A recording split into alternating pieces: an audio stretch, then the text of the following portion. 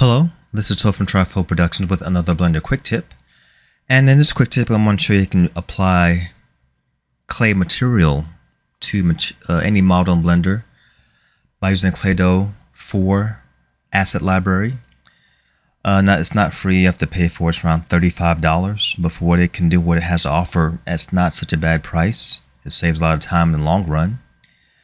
Works in Blender 4.4 only apparently, but I've applied it or installed it in 4.1. And it does work. It does tend to crash here and there, but it's more stable on 4.4.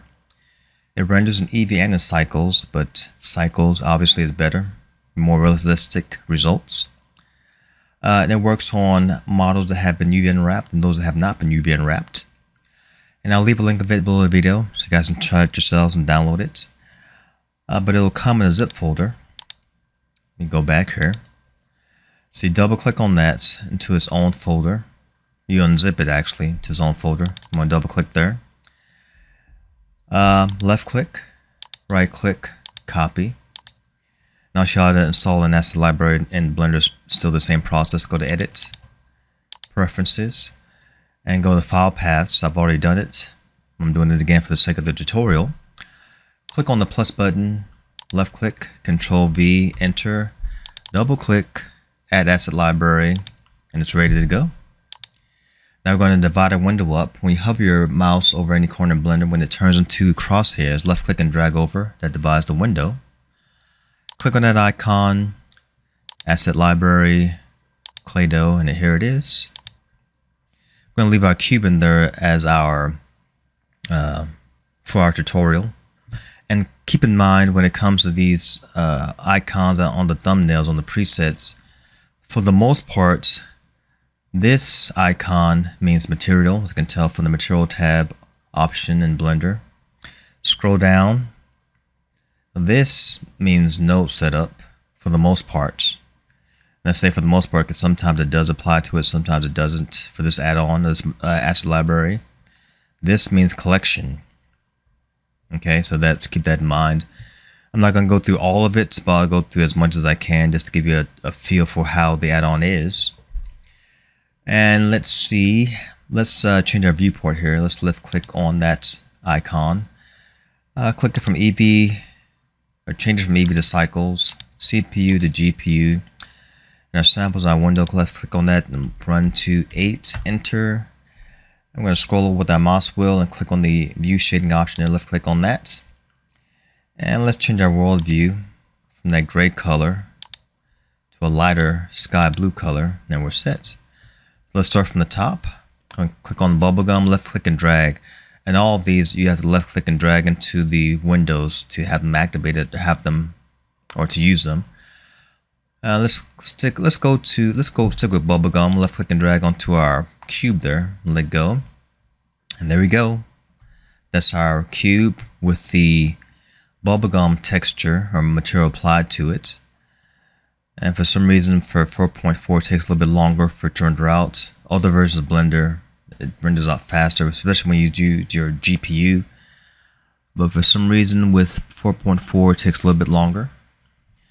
But we can see our bubblegum material there, and our options for changing the way this looks from the material tab. Left click on that. You can see we have a lot of options here to change. You can change the color. Right now it's pink. Turn it green, blue, yellow, whatever you prefer. Global texture, you can change that to roughness. The higher on the roughness scale, the more matted and less glossy it looks. If you pull this down, it has a more of a glossy look to it, a glossy appearance, you can tell from the white sheen on the material. Excuse me. I can increase the bump, global bump. Left click and drag this up, adds more bump to it. Global displacement. Texture mapping is animated also. Left click on that, you can animate it. Verona, I can change that. The fingerprints, let's left click on that from the drop down menu. You can tell that the finger color is white. If you left click on that, we can turn it to green or blue. But you can see that it doesn't seem to have much of an effect on the end result. So to have it influenced more in terms of the color that we've just chosen, click on this parameter, left click and drag this over. And as we do that, this becomes more of a bluish color. Once again, you can change it any color you want. Red, purple. Let's stick with red. That really stands out. The red stands out quite a bit. The finger dents, you can change that. Make those more or less. The finger bump style. It's all there. You can change. It has a lot of parameters you can adjust and customize to the way you want it to look. You can adjust the cracks, the stones, so on and so forth. So that's really nice. Now if we scroll down, let's go to the next section, which would be the node groups. And to use these, for the most part, let's go to this setup here first. This would be more appropriate to use for this tutorial. Let's divide our window up again. Let's click and drag down. And click on that icon there and go to Shade Editor. Let's get rid of this. Left click and drag. You can see our node set up here. So we're going to left click and drag. Let's go down to Dirt Node. Left click and drag this up. And it gives us our node group there. Once your node group is highlighted in 4.4, it's outlined in white.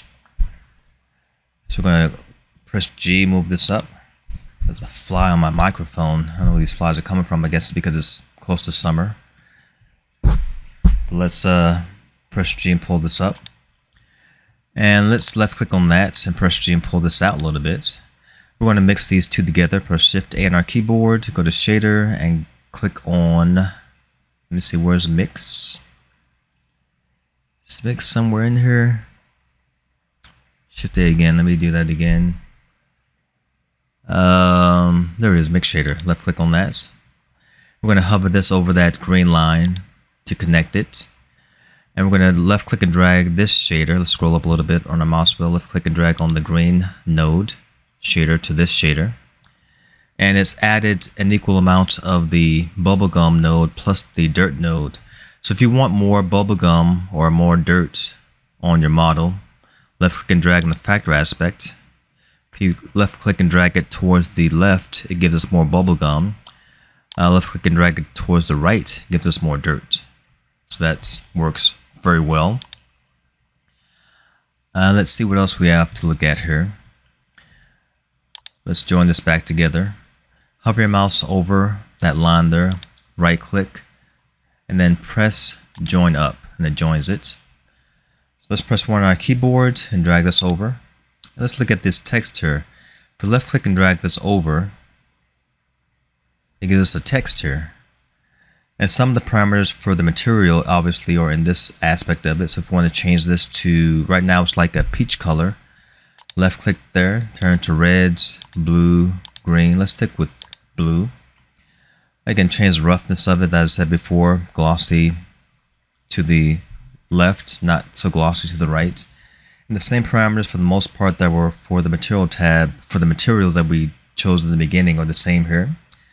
If we want to change the text itself and the style, click on this modifiers tab and then text, left click there, and let's type in good day to you all, enter, and there we have it. We have our text there, which pretty much typed out what we typed out in the text field there. You can change the font style here also. Right now it's Cute Dino, Lobster, or Luckiest Guy, or Pacifico. You can change the size of it here. Word spacing, lining, and the good thing about this too is it's animated also. Left click on play, and then it shakes. It's animated, so that's pretty cool.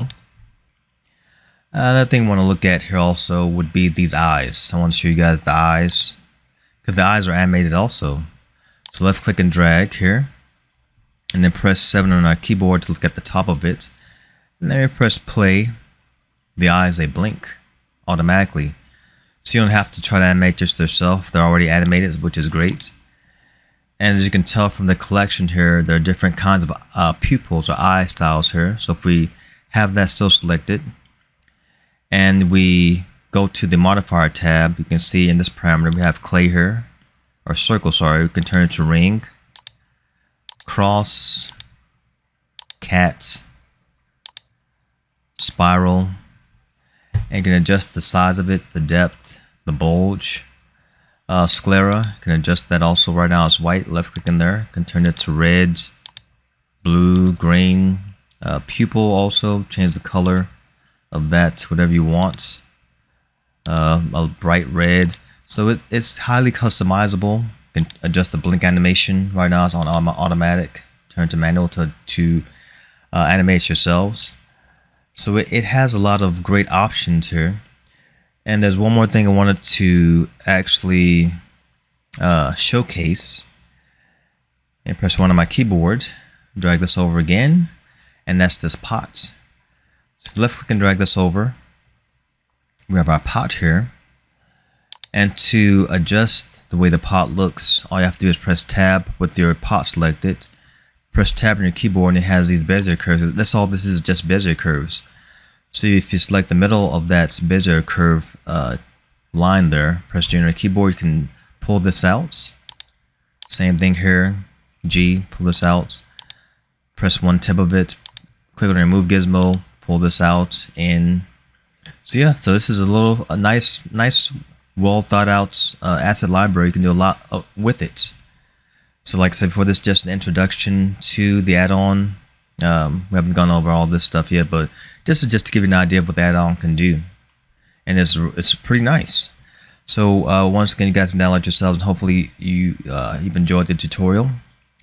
Once again, like and subscribe, and I'll see you guys on the next one. All right, adios.